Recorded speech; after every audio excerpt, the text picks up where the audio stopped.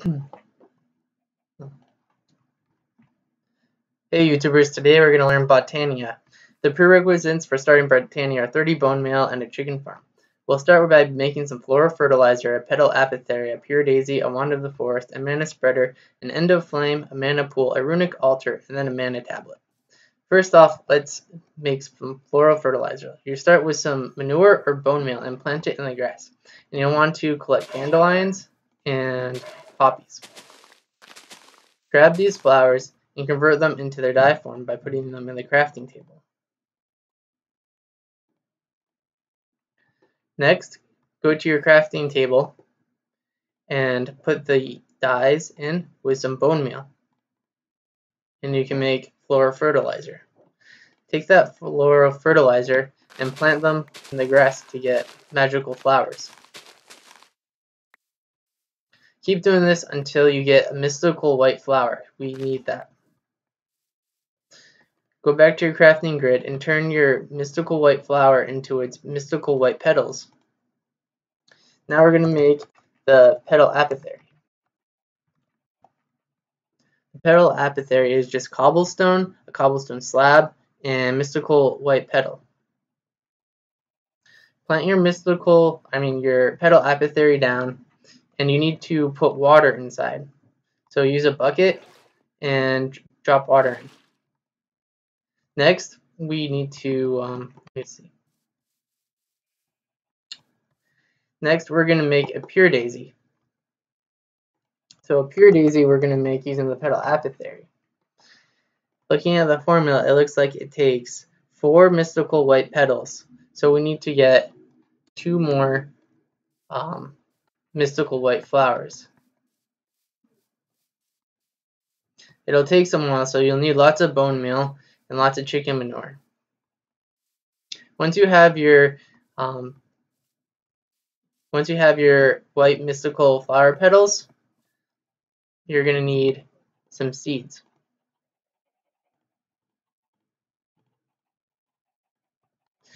Go to your petal apothecary and drop the seeds into the petal apothecary. Next, it'll give you this option, add seeds to create the pure daisy. So after you throw that in, you'll create a pure daisy. Plant your pure daisy on the ground. What pure daisies are useful for are creating magical stone and magical wood. So plant some oak wood around the daisy, and then you can also plant stone around the daisy. And it takes about a minute, but after a minute these will convert into useful building blocks for Botania. Next, we're going to make a wand of the forest. So once this wood converts, we can make a wand of the forest. Just give it a moment.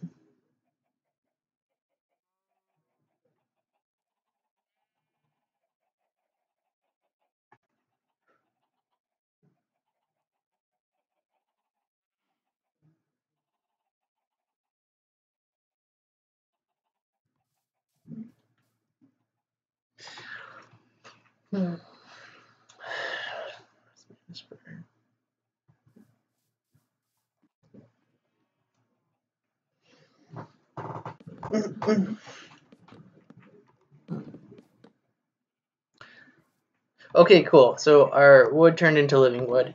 Oops. Harvest the living wood, and we're going to use the living wood to make a wand of the forest.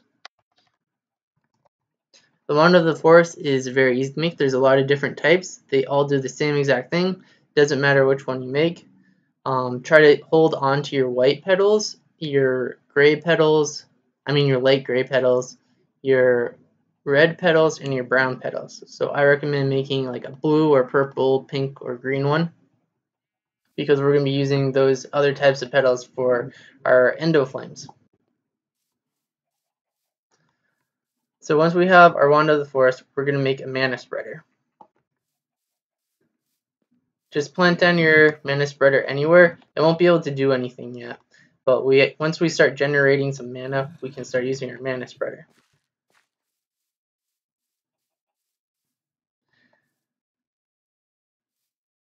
Next, we're going to make endoflame. So an endoflame is a type of flower that creates mana. So these are an endoflame, and the formula for them is 2 brown petals, a light gray petal, and a red petal. So you're just going to make that the same way that we made that other type of flower, the pure daisy. You're just going to get a bucket, you're going to fill up your petal apothecary and put those petals in, throw some seeds in, and you'll get some endoflames. What endoflames do is when you toss them a burnable item like coal or wood, they'll convert that energy into mana. If you take your wand of the forest out, you can check the status of them to see like how much mana they have, and you can also see that they are successfully linked up to our mana spreader. If they aren't, hold shift and right click, and then right click on the mana spreader. So those are linked up. And then this will start collecting that mana. So this is full of mana, so we got to figure out where we're going to store this mana. The next thing we're going to make is a mana pool. So a mana pool requires, let me grab my pickaxe, requires living rock, which we get from the pure daisy. So you're going to place your mana pool near your mana spreader where it has like an easy target. There's nothing in the way. And we're going to take our wand of the forest, and we're going to shift right click and then shift right click on here. And that's going to start shooting the mana into the mana pool, and that's going to start filling up. The thing about mana pools is though, like they can fill up just like a little bit, but that can actually be a lot of mana. So it takes a really long time to fill this pool up with concentrated mana.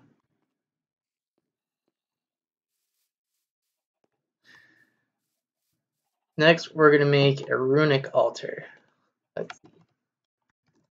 Runic altar is helpful for making like really advanced stuff. So we need a mana pearl, and what the heck? So we need use the mana pool to convert an ender pearl to a mana pearl. So once your mana pool fills up with enough mana, you can start converting items to it. So what I just did there is there's a on the left it's a mana tablet, and on the right is a mana pool. But we haven't filled a mana tablet yet, so it's fine if it points either way. We'll get there. So first, like once this fills up with some mana, you can toss items into it and it will convert them into their magical form. So for example, we can take iron, and it says we don't have enough mana yet to convert that into that mana iron. So I'm going to speed this up a little bit. I'm going to have it set so that mana items get put into the pool.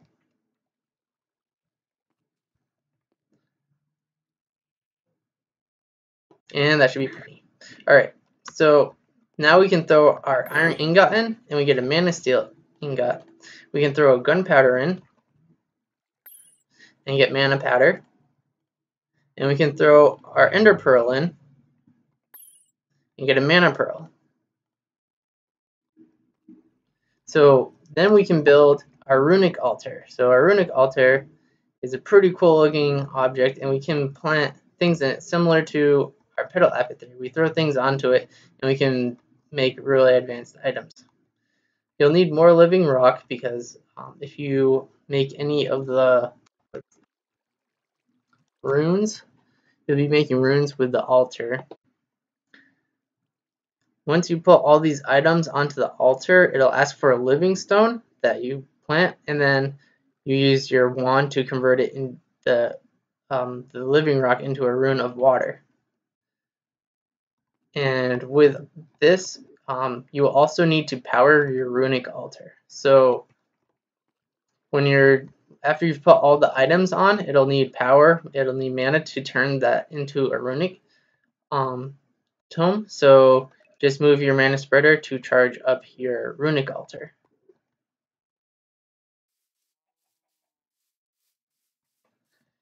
And then the last bit is a mana tablet. It's one of the many items you can make in Botania. It allows you to carry mana around with you, and it powers certain items. So say I made a Rod of the Lands, which allows me to make dirt whenever I want. So I can make a bunch of dirt. And this will grab mana from your mana tablet. I made my mana tablet into a band of mana, which is also helpful. And essentially to charge up your mana tablet, you take your Wand of the Forest and you set this so that it says mana pool to mana tablet, and then you toss your item in, and now we'll do the reverse thing. It'll send the mana to your item. And there you go. That's how you get into Botania. Thanks for watching.